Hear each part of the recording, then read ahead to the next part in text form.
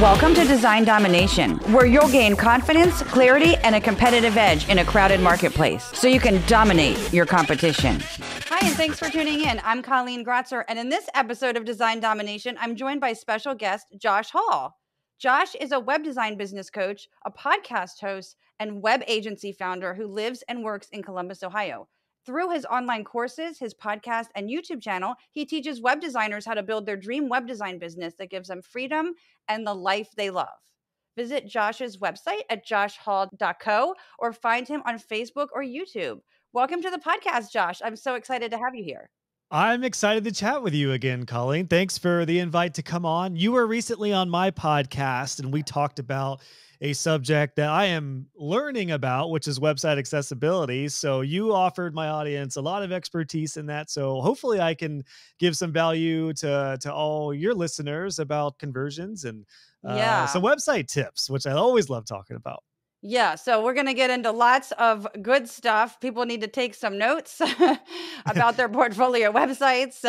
Get the notepads ready. Yeah. Okay, so we'll start off with some fun questions. And the first one is, would you rather be the passenger in the car or the driver? Driver. Don't even need to finish that question. I would 100% be the driver. Yeah, maybe that's like the controlling business owner in me, but I so prefer to be the one literally holding the wheel. Yeah. And I certainly relate to that. Now, the other question would be, would you rather win the lottery or live twice as long? Twice as long. Mm-hmm. Yeah. Yeah, that's a good one. Yeah, twice as long for sure. The idea of like inheriting or winning money, I think it's pretty well known that it generally doesn't turn out well. And I don't care who you are. I feel like if you get handed something, you just don't appreciate it. But when you work hard and then you earn it, earning is so much better than just receiving. So that's a whole nother topic for discussion. But wow, I mean, you could take that in the business world rather than just having something handed to you like a business you inherited versus you like creating it from the ground up. Of course, that person who built it with their blood, sweat, and tears is going to care about it more. Yeah, that's true. Good point. Yeah.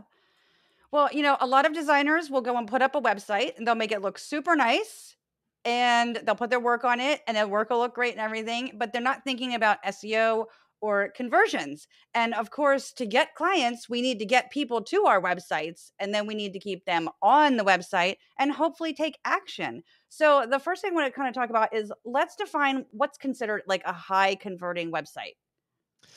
Well, I think you can measure conversions in a lot of different ways, but you have to have some sort of goal with your website. This is one of the primary things that if I could go back 13 years ago now, when I first started designing websites for clients, if I could go back to Josh 13 years ago and say, focus on this one thing for your clients, it would be determine the goal. Like, what is the goal of this website? What do you want your customers to do?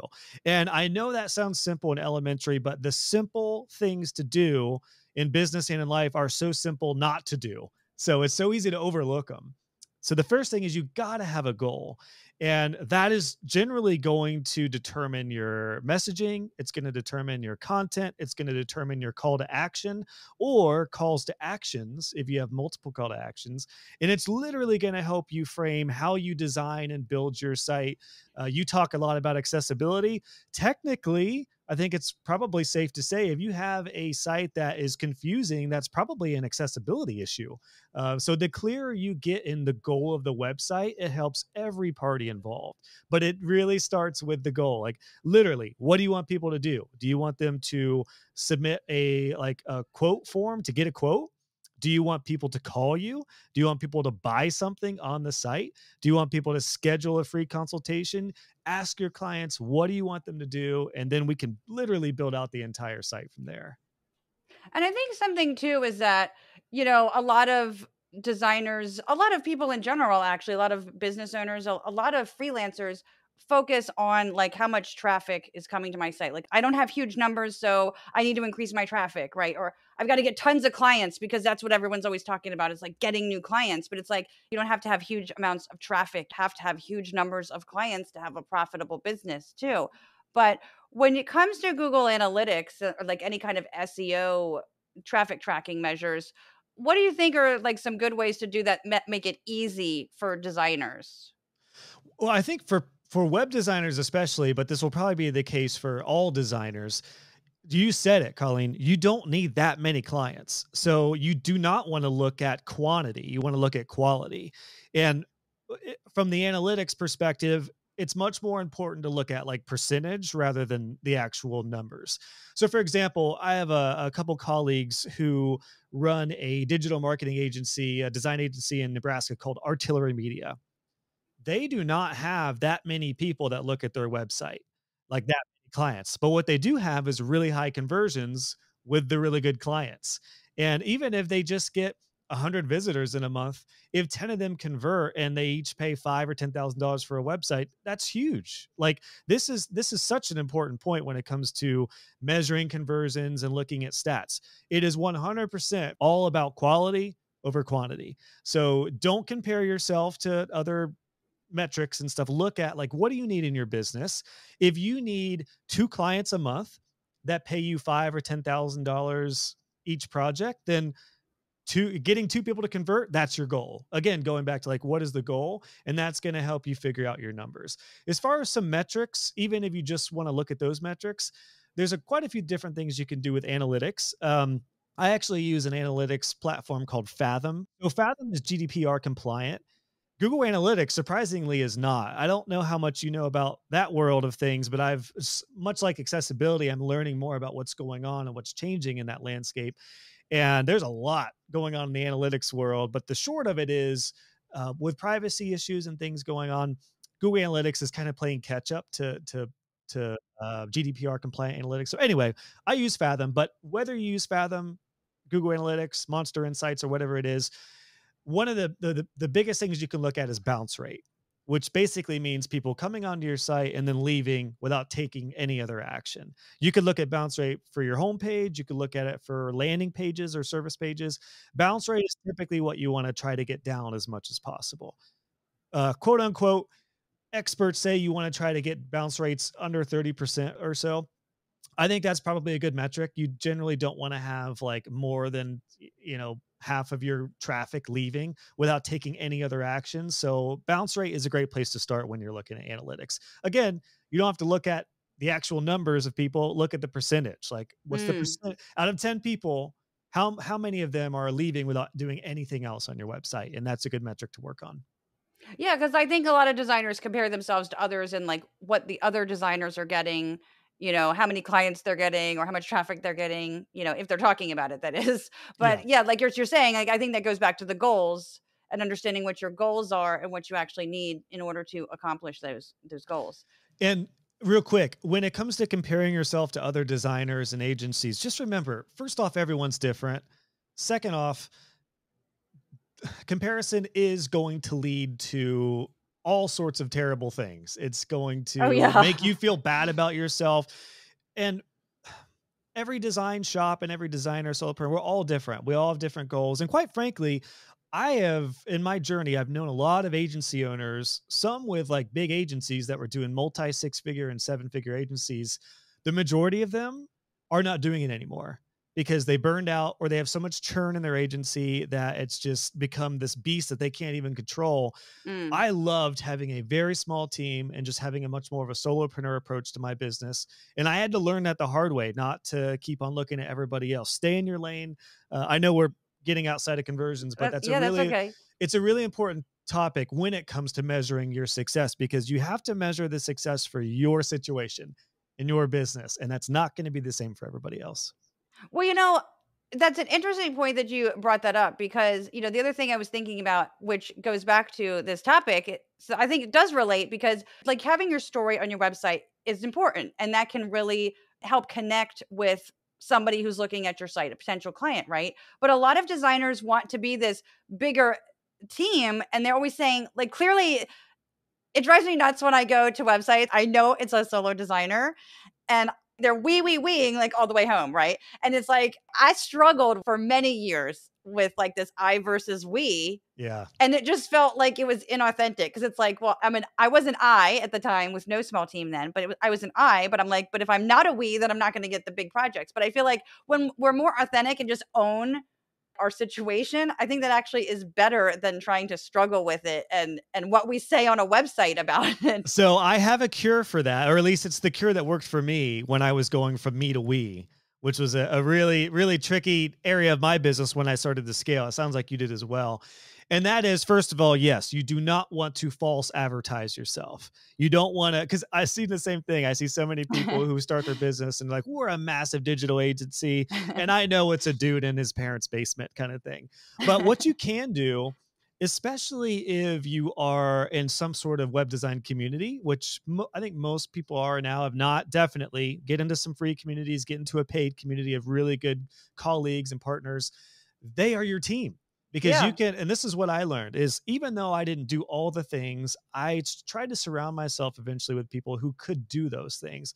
So on a team page, even if they didn't like work for me full time, I had a lot of colleagues on there that I would just say they collaborate with me occasionally. Yeah, This, I oh my used to do gosh, that. Yeah. it's genius. It's the best way. I was going to say, I don't think I came up with that. I think I probably saw it and was like, oh, that's a good idea, because I did want to go from me to we for those bigger projects that were like, quite frankly, were a little, and I had clients say this, they're like, I'm a little worried about you doing everything because I'm afraid you're going to get burned out. And I've had problems with designers who have flaked out and got burned out. So I learned to say, like, I am the creative director. I run the ship, and I do a lot of the things that I'm good at, and that I'm going to be the primary communicator with you. But I have a team of people when needed, or like if we're going to go this direction on SEO, or if I were to meet you now, Colleen, and we were going to do some accessibility stuff, I'd say I've got Colleen to handle some of the accessibility stuff. Exactly. That's the way to go when it goes from going to me to we. And I think since it's more authentic, you're more confident talking about it too. Because I remember like being so not confident when I would say that because it felt like I was lying and I was so against doing anything like that. I just Yeah. felt like it didn't feel right. So, Don't yeah. lie. Yes, yes. Don't. You don't have to say like I'm working, on my basement couch in my parents' basement. You Right. don't have to say that, but just say you have collaborators, like people who can help you out in the project if need be. Staying small is the next big thing. And I know there's a lot of Mhm. books out there on that topic, but it is totally true. I don't know what you've seen in the landscape, but I've actually seen that the term agency is really frowned upon by a lot of clients because they felt like just a number on a spreadsheet. And they get with a salesperson who turns them over to a creative director, who Yeah. turns them over to a project manager, who turns them over to a designer. And then they're like, I just work with 10 different people. I don't know who to talk to. Things aren't going well. The lines of communication are tricky. It's not always a great thing to be an agency. Now, Right. I'm not, if that's the way you want to go, awesome. There's a ton of resources out there, and a lot of people can help you build a 7-figure agency if you want. But from my personal experience, there's a lot of power in being like a small team and just you and some trusted folks that you work with. They don't even have to quote unquote work for your business. They can just work with Right. you when needed. Yeah, exactly. Yeah. Okay, so let's go back to SEO for a bit since we were talking about that. So with SEO, so you're talking about Fathom in place of Google Analytics. With Fathom, do you find that easier to use than Google Analytics? Because Google Yeah. Analytics makes my eyes glaze over. Yeah, you know what's funny? My most popular, or my second most popular video on my YouTube channel is a Google Analytics tutorial. The Mm, reason it's so popular is because I am a simple guy. I just I was so confused by it for years. And then it just dawned on me that analytics is really three main things. It's who's coming to your website, what are they doing, and how did they get there?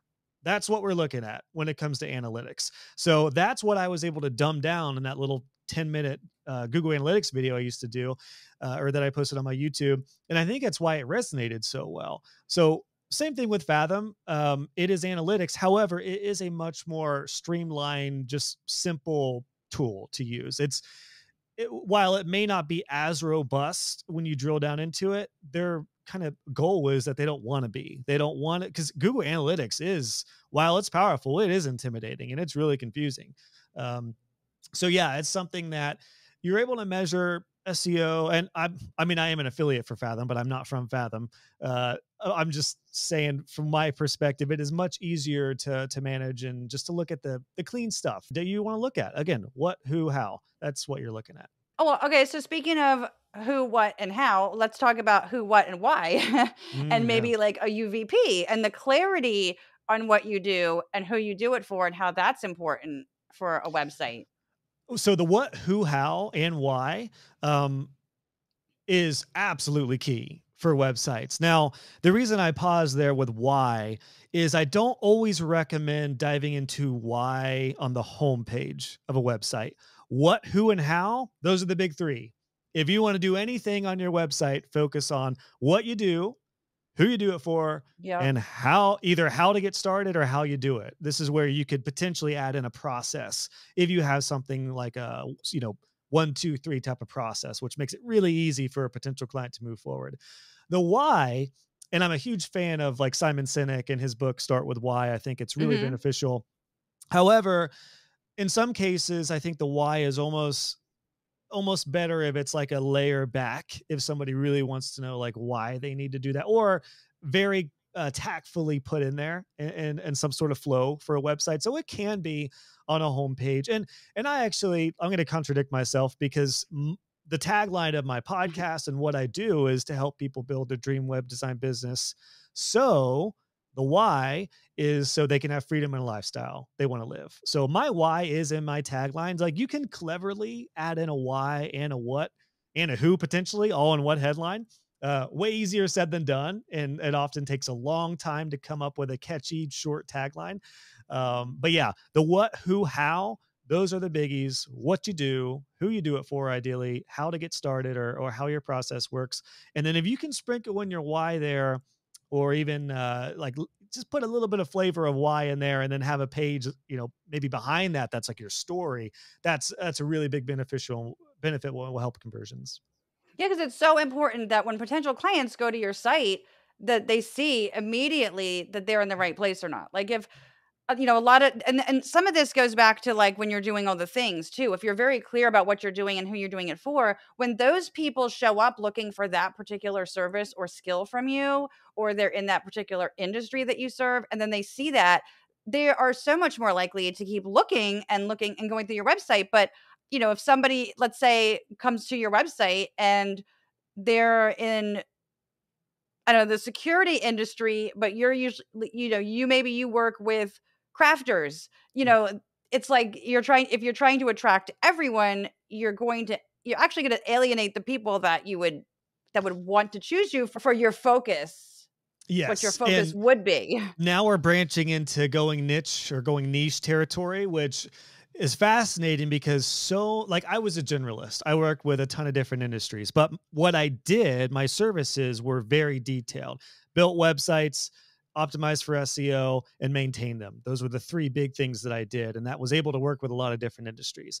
However, there's a lot of benefit into going really niche into like one industry. Just like you talked about on my show when I had you on my podcast, you talked about how you learned the power of just really diving into accessibility and how that separated you from everyone else. So there is a lot of power in going niche if you want to go that route. Now, I generally don't recommend going like hyper niche or hyper niche in one industry, one area of service until you know it's proven, until you're really good, until you know how you are different from a lot of other people in the industry. But one thing you can do, one of my best examples of this is a colleague of mine, Jimmy Rose, runs a Oh, I website know called, of him. okay, so he runs Content Snare. Yeah. Content Snare is my favorite tool for collecting content. He built that originally for website owners and web design agencies Hmm. because what's the biggest issue that all website owners have? Collecting content. But what was interesting is he started getting accountants and lawyers and bookkeepers signing Oh. up for the tool because what do they do? What are their biggest hassles? Collecting content as well. So he was faced with this dilemma like, how do I continue to work with web designers and agencies, but also cater to the people who are like signing up more. And frankly, they have bigger budgets and they can just pay for it better. Right. What he did, what was really interesting is on the homepage, he has like links for web designers, link for bookkeepers, link for accountants, and link for, I think, higher ed. And you can drill down into those pages, which have the same tool, same processes. They're just catered to that industry. So if we can tie this in with conversions, if you're interested in working with a few different industries, there's your model. Have a Yeah. landing page for each industry. Even if you do website design, SEO, and hosting and maintenance, those can be your services, but you can like rephrase the wording in each one of those main services. And you have got, my friend, a very, very chance of a higher conversion website if you just target each service page and landing page by industry and just get a little more detail with, again, what we talked about, what you do, who you do it for, and then we can talk about, how and the calls to actions. Yeah, I mean, that reminds me of like when I was targeting like early on in my career. It's like I got kind of niched into nonprofits because that was my first job out of college. I worked at a nonprofit, and then other nonprofits would ask for about a designer, and then the people I worked with would refer me to do freelance work for these other organizations. So it just became a thing, and it's just snowballed into I'm always working for nonprofits. But on my website, I was like, well, I don't necessarily want to focus on nonprofits. Maybe I was back in the I'm not going to niche, or I don't want to, alienate anybody, Yeah. throwing everything at the wall to see what sticks kind of thing.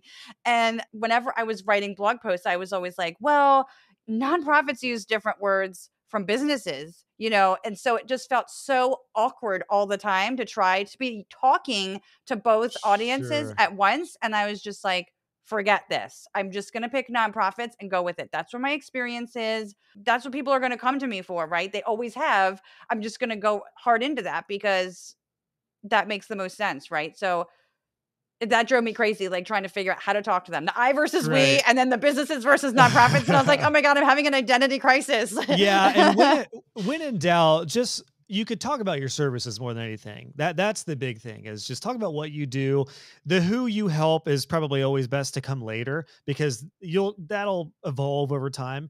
And I should say too, there's no rush and there's no sense of going like cold turkey. Like, I'm just working with, I don't know, auto mechanics now. I'm like, Right. the popular term is like, I'm just gonna build dentist sites. Like, you can, but you can always ease into that if you want to. And one thing I'll say is, instead of saying these are the industries I work with, you could say we commonly work with these Mm-hmm. industries. Another great conversion tip, because then Yeah. if I'm a lawyer, but I see that, your agency works with primarily auto mechanics, hairdressers, whatever, I may not be in that list, but I still know I can still work with you. I'm just, maybe those are the main ones you've done so far.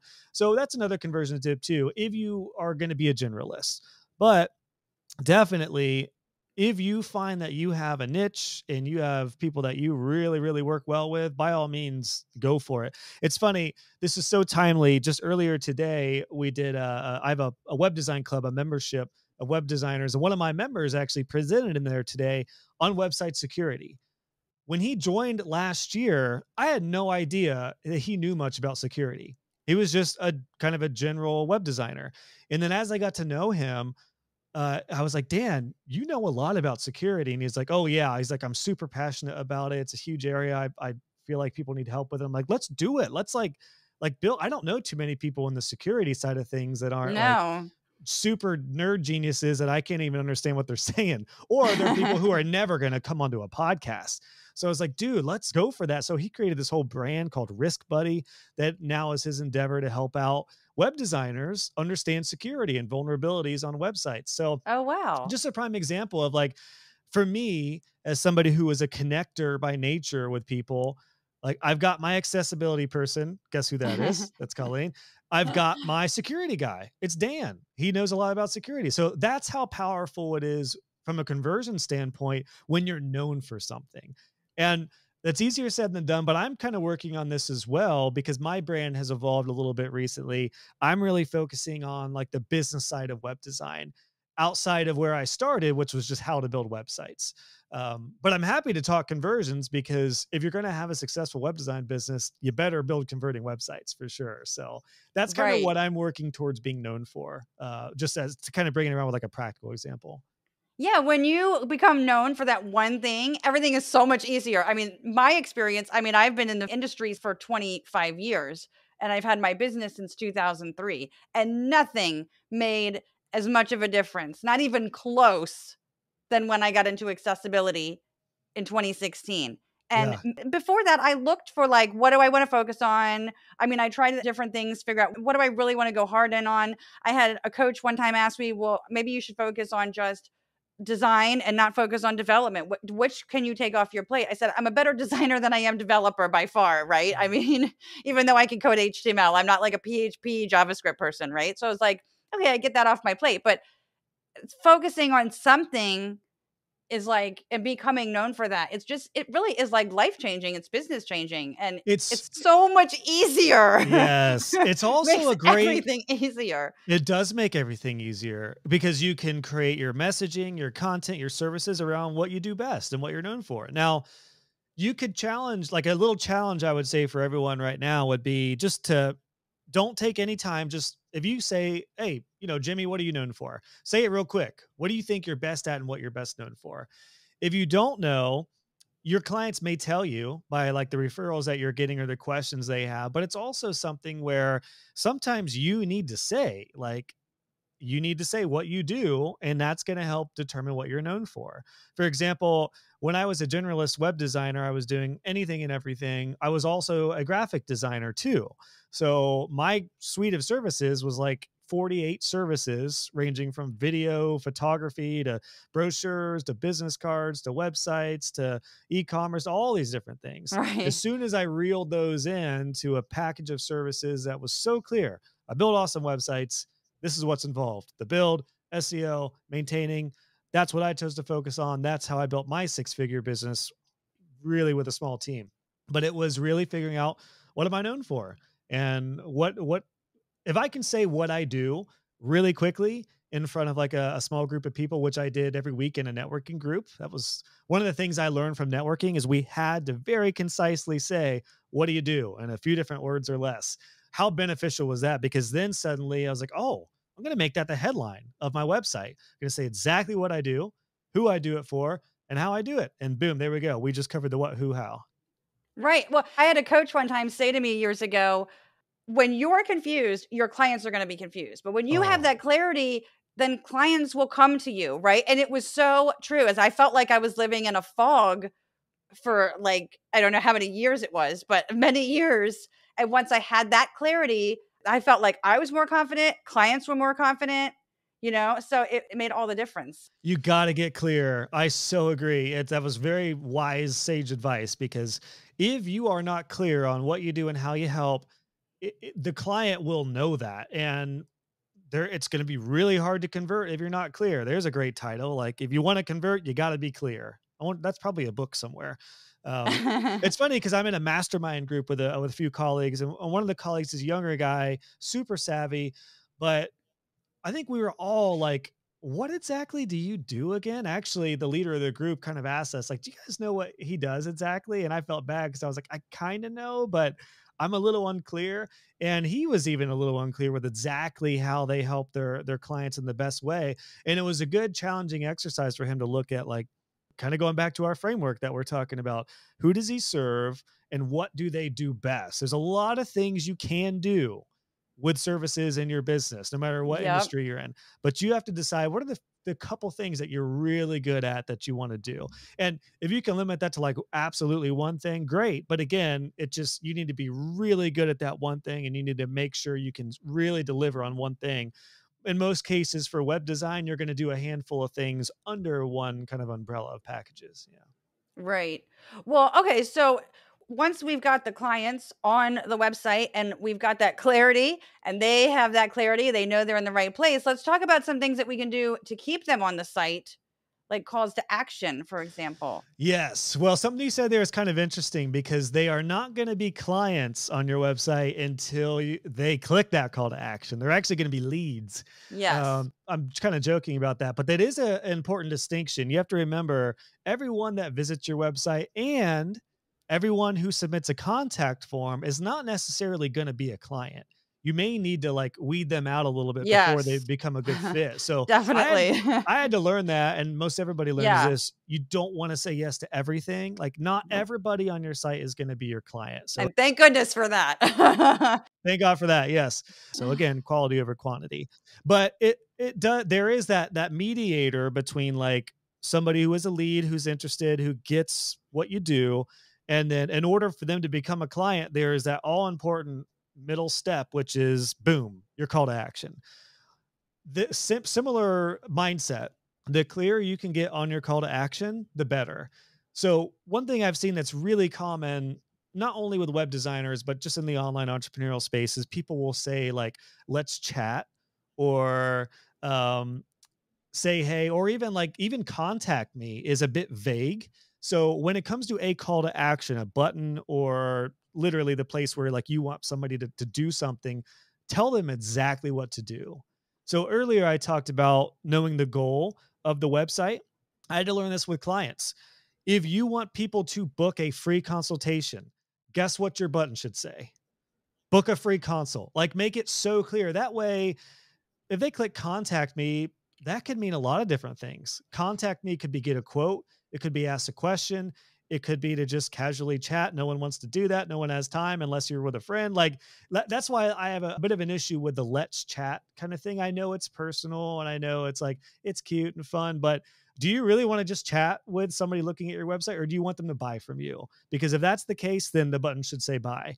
So whatever it is, make that your call to action, because that'll really help the buyer process when they know, what am I doing if I sign up for this? And even, I'm a fan of get started, but if you say get started, you need to clarify what does get started mean? That's a good point. Does it mean get started on a proposal, or does it mean when I click get started, I'm going to an invoice right after that? So state very clearly what that call to action is.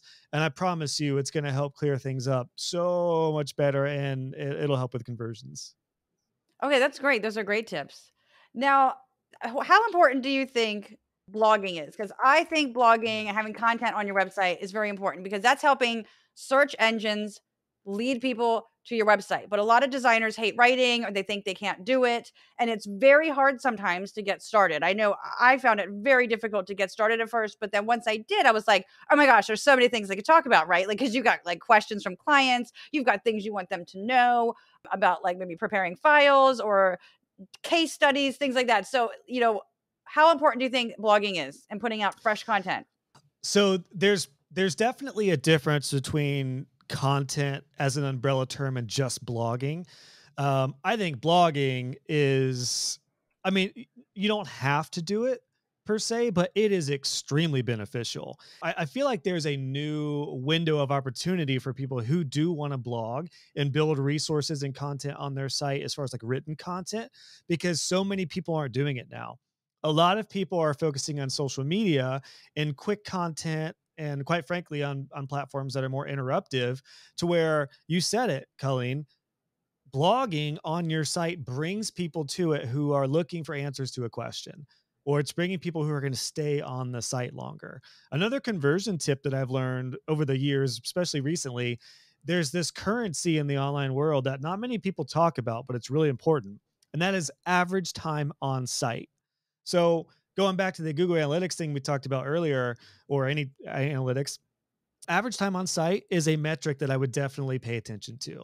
Because if people are leaving your site at 30 seconds versus if they're staying on there for an average of like 2 or 3 or 4 minutes, that means somebody's engaging with your site. They're staying on there. And what is Google like? Google likes sites that people don't leave from really quick. So blogging can definitely assist with that. Yes, blogging can be a lot of work.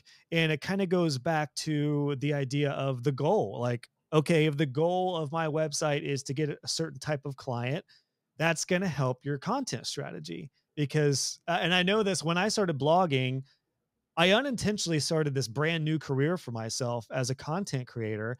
But when I started my blog on my agency site, I was kind of blogging about personal stuff and web design stuff, and not really things for my clients. So my clients didn't really care about necessarily all my blog posts. And what I found that I was doing, and this is really common with web designers, is they'll start doing blogging or content creation, and then they create content for other web designers. But if other web designers aren't going to pay you for a service, you don't want to write for them. You want to write for your clients. So I definitely recommend it. I would start small. I would do like once a month and make it a just good article that's real. I mean, you could get more advanced eventually with SEO and keywording and all that stuff, but it's a really good practice. I would also potentially, if you're going to do blogging or any sort of content creation for the sake of conversion, have the goal in mind for sure. And I would say just like try it out. Give yourself light at the end of the tunnel.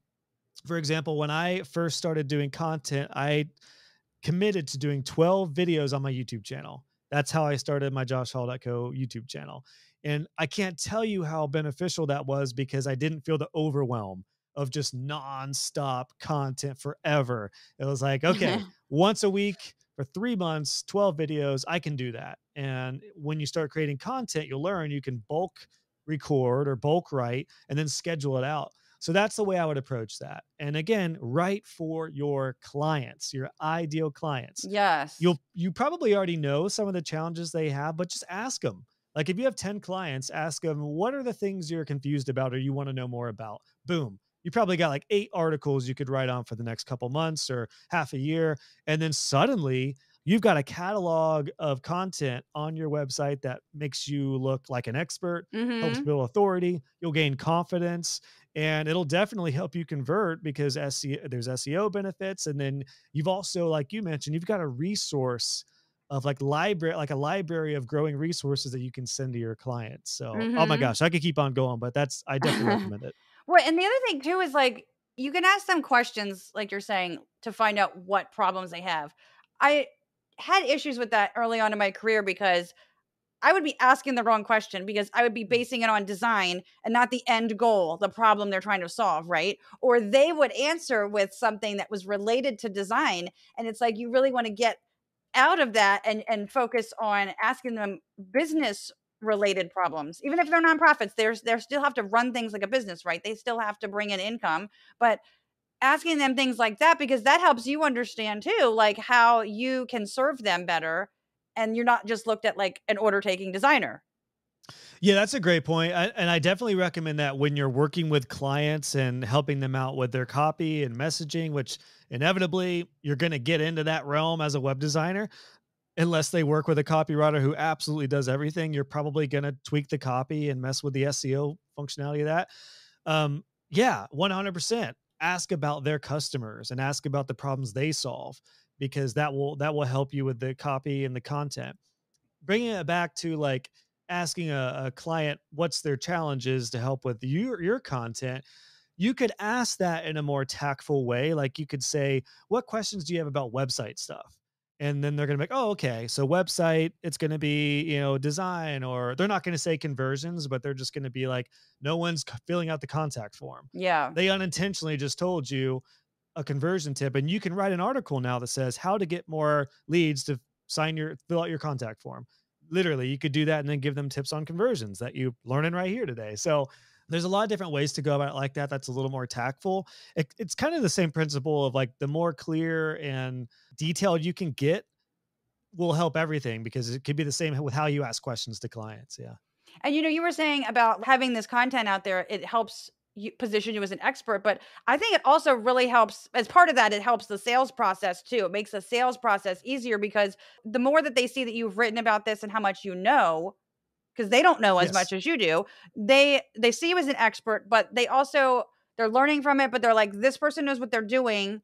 And if it's down to you and some other designer, maybe they feel more confident in you because of these things that you've put out there because you're also being seen as helpful sharing this information. So it's not just saying like, hey, look what I know. It's also saying, look, I'm Yes. being helpful. I'm trying to, help you understand the stuff better.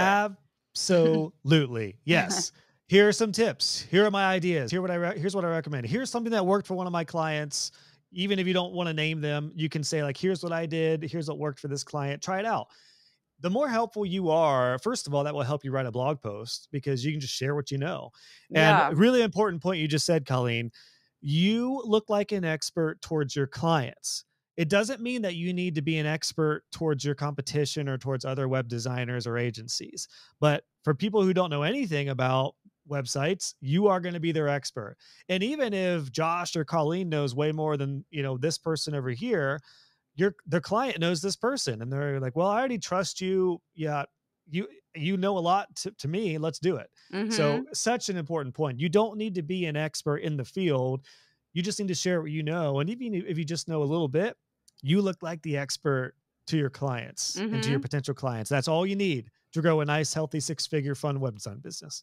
We want to have like something that's going to build trust other than that. So that's one way to build trust is putting out content Yeah. like that. But let's talk about like social proof and testimonials and things like that. Oh, yeah. There's actually one thing I might say before that as well that I think is really important. This, I cannot believe how many people still do this to this day. Oh, and And is it that is, here we go. I hope When I'm you not have, guilty of it. let me see. Let me see. Nope, you're not guilty. Okay, You're good. on there. Woo! I'm off the hook. The other Okay. thing is saying who the heck is behind the brand. Like if I went to creativeboost.com and you didn't have that section that said I'm Colleen, I wouldn't know who's behind this.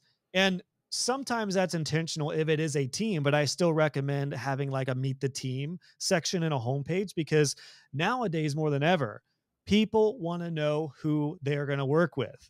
It's so important. I think maybe like in the early thousands, people liked the agency where it was like, well, we're working with an agency. It's so cool. But again, that those years of that left a very sour taste in people's mouth because they got burned or felt like a number on a spreadsheet.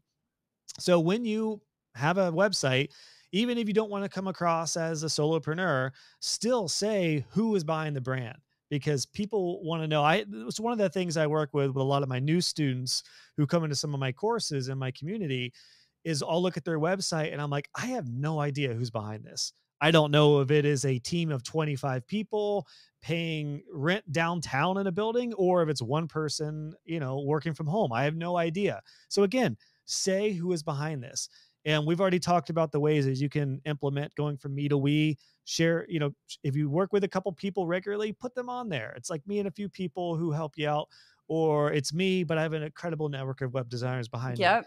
Say who it is. It's so beneficial for conversions because people are not going to move forward if they don't know who the heck they're going to talk to.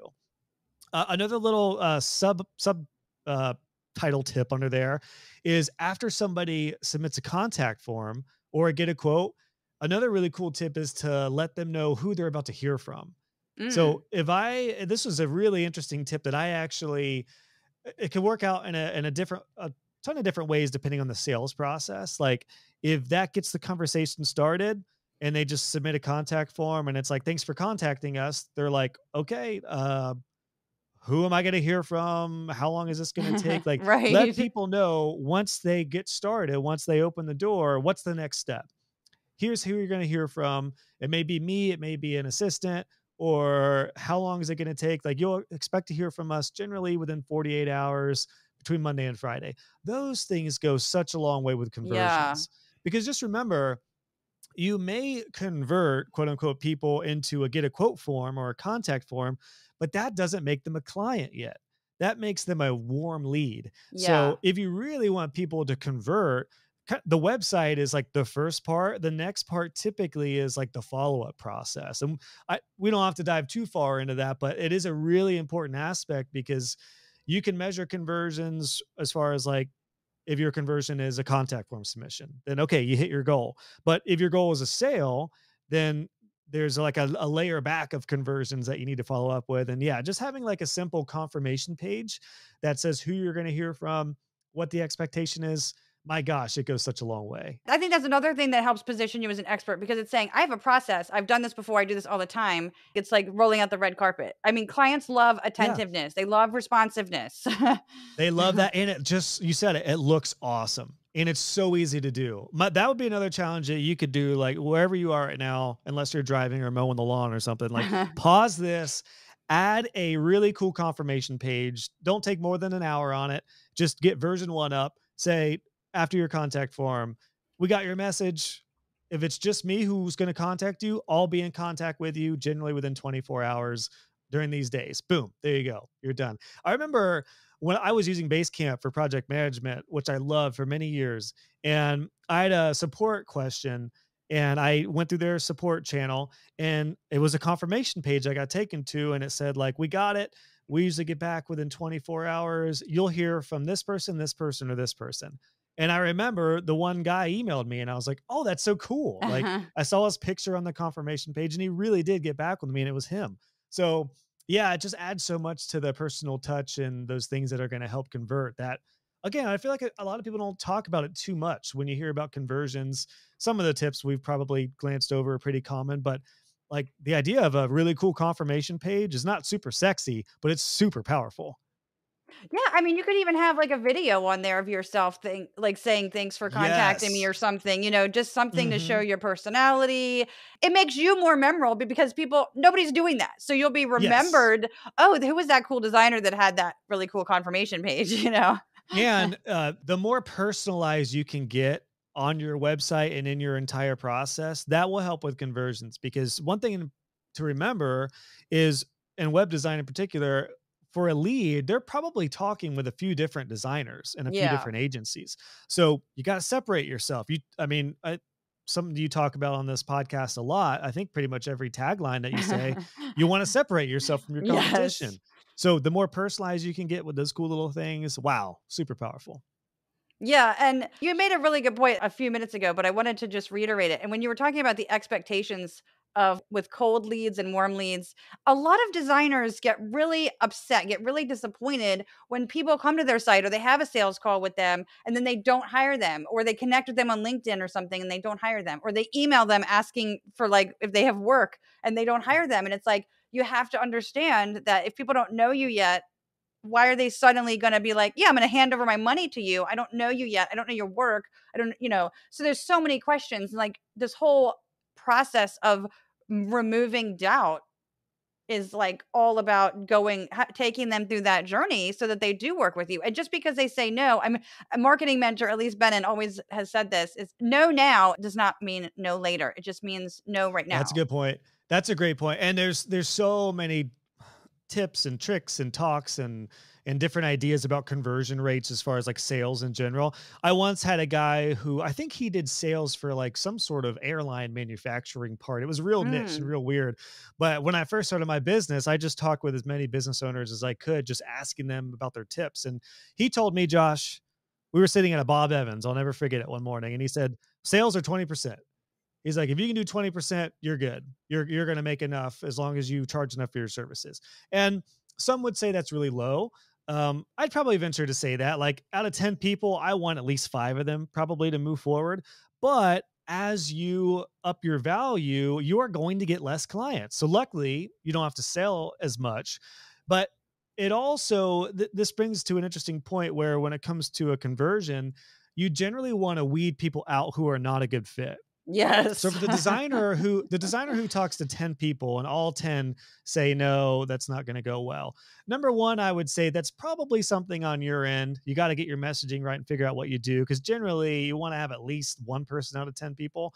But the other aspect of that is, well, maybe they're not great fits. Like maybe you don't even want them as clients, or maybe through your bad messaging and confusion on your own design, maybe you're not attracting the right people and they're just not Yep. getting what you do. So I think everything we've talked about to this point will help with converting people once they get to that point. But Oh then yeah. a whole nother topic of this conversation is like, how do you weed people out? And luckily you can do that with your messaging, with who you serve, and then price point. Yeah.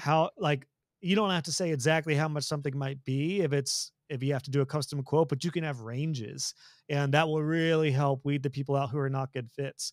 And then you can just focus on getting on calls with people who are a really good lead. And then if you're having trouble closing at that point, then maybe it's something that you need to work on with your service. But it's probably just a few little tweaks you need to do to boost your conversions as far as selling. So true. Well, so, I think lead magnets, well, a lot of designers don't have lead magnets. I think lead magnets are a really great way. By what I mean a lead magnet, I mean like a free guide. So somebody's going to the website, they're filling out a form, they're giving you their name and email address, and they're downloading a free guide, and they're holding on to that. So they're reminded of you later after they leave your website or when maybe they're not online.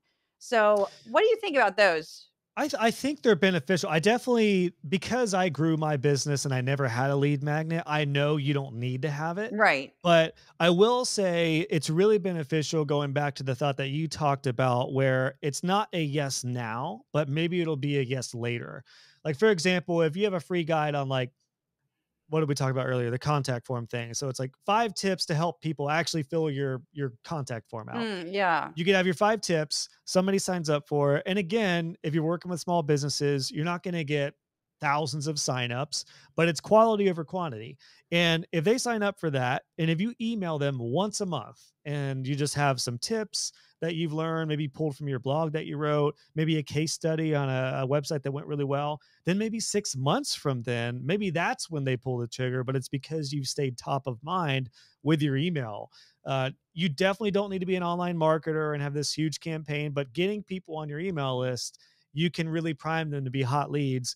Whether you have 10 or 100 or 10,000, it doesn't matter, particularly when they're paying high dollar, like high dollar projects. Definitely recommend it. But it is probably a strategy, I would say, that is going to be a little more useful for like filling in the gaps of the feast and famine of design.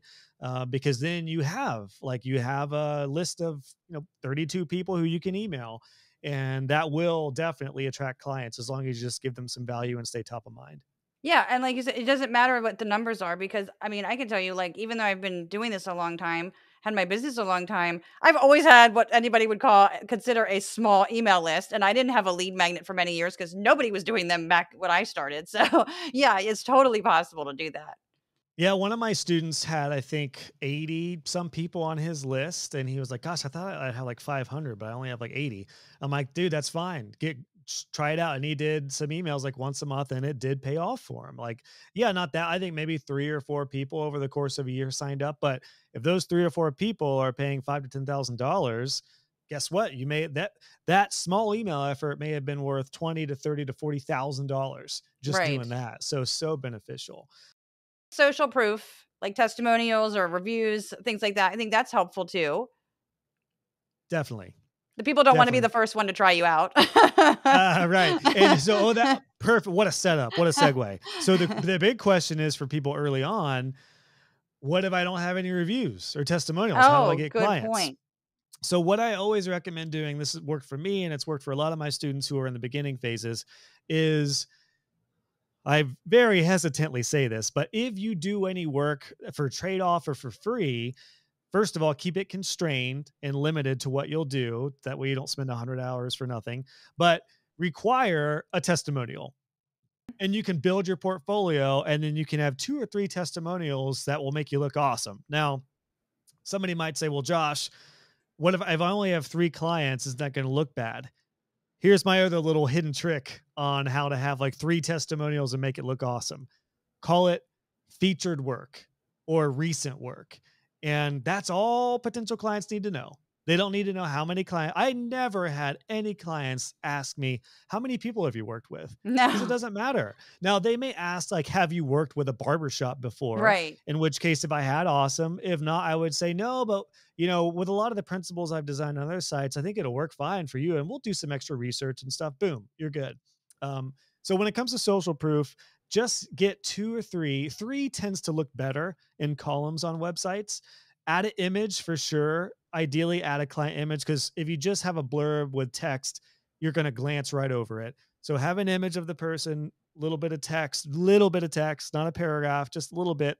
And then boom, you're golden. And if they were free clients that you did work for, they didn't pay, no one needs to know that. That is our Right. little secret. That is our Right. little secret. But there you go. Right. Featured work, recent client thoughts, something like that. You're good. I think too, you could ask, like, if you're working I worked a full-time job and freelance for 7 years before I went out on my own. And when I needed to get testimonials on my website, I asked coworkers, "Can you give me a testimonial? I want to put it on my website." And I had so many of them that were like, "Yeah, no problem." Or even like colleagues that had worked on a project with me and they could speak for my work ethic or the quality of the work or something like that. So that was really helpful too. And then I would just replace them with client testimonials, as There you I go. got more work. That's what I was gonna say. Just replace them as soon as you can. But yeah, I mean, you definitely don't want to like do it in a shady way or false Right. advertise. But if you actually do work for somebody, even if it's free, again, it's still the work that you did. They don't need to know they didn't pay if that's the case. Right. But either way, yeah, don't neglect social proof because it's so important. And some people may say that people don't look at reviews or testimonials. I do. My wife does. That's really important, I especially totally do. when it comes to service. And you will get a feel if somebody has written a review that's like generic or robotic or if it's real. Like, and then if you can have people give some sort of result in a review, that's when it's really beneficial. That Yeah. leads us to a whole nother topic, which can lead into case studies. And I will Yes. say, something I would recommend diving into is, like, if you have a good result for a client, do not let that go. Because talk about a conversion.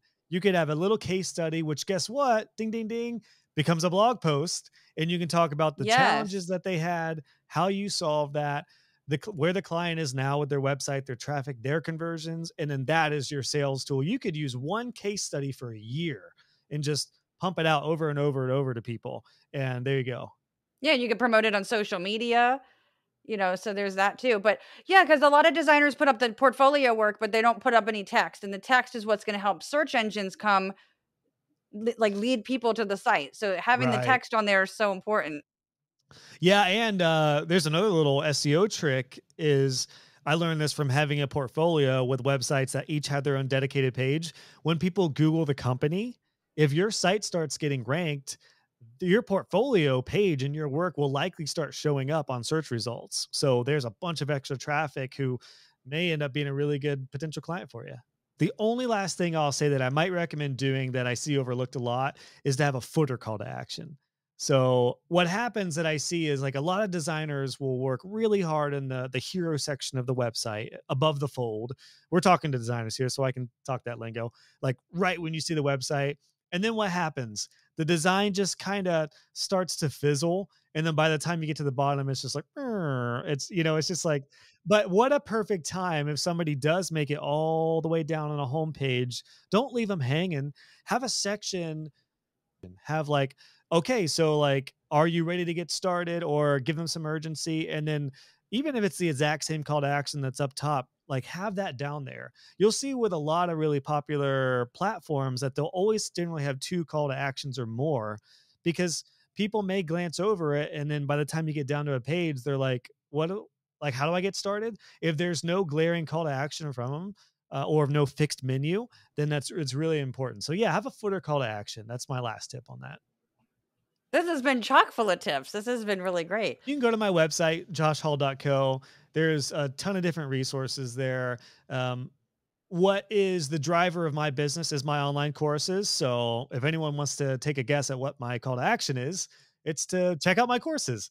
So that is, I mean, honestly, you go to my website, and my my brand is an interesting case study because I have so much different content. It was really hard for me to rein in strong calls to actions because I've got people in very different places of their journey and stuff. But I just learn what's the most beneficial thing for me. How do I give my students the best result? It's my courses. So you're welcome to check those out if this would fit for anyone. But just go to joshhall.co. I have a podcast there called the Web Design Business Podcast. Yeah, great podcast. Links to my socials if you want to connect with me. And yeah, Colleen was on recently on my show, the Web Design Business Podcast. You were back on episode 214, which wasn't that long ago. And yeah, I had a lot of great talk about accessibility. So if you're in the web design business world, that's definitely a resource I recommend. Awesome. Well, thanks for coming on. This was a lot of fun. Thanks for having me, Colleen. Yeah, I hope this was beneficial, and I hope it's fun. Conversions are fun because conversions equal money and freedom. So if this content was helpful, you can support the podcast by buying me a coffee. It might actually end up being a glass of wine or some tea, but you could go to buymeacoffee.com/creativeboost.